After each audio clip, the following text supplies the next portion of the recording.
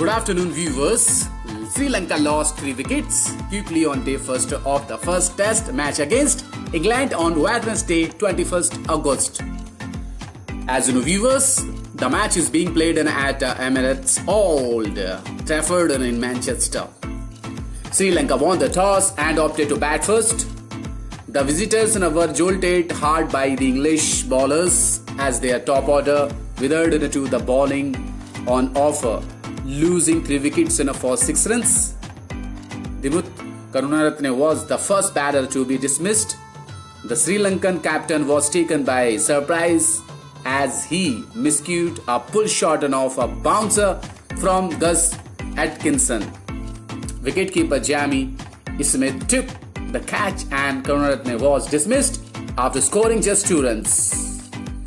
As you know, viewers, fellow opener Nishan Madhushanka also departed soon after. The opener went chasing after a wide on a ball bowled by Chris Vokes and edged one behind to Joy Root. Vokes picked up another wicket after Angelo Matthews was caught in a plumb in front of the stumps. The 37-year-old offered a no shot to the ball bowled by the Vokes, which wrapped him on his pad and edged to his stay in the middle.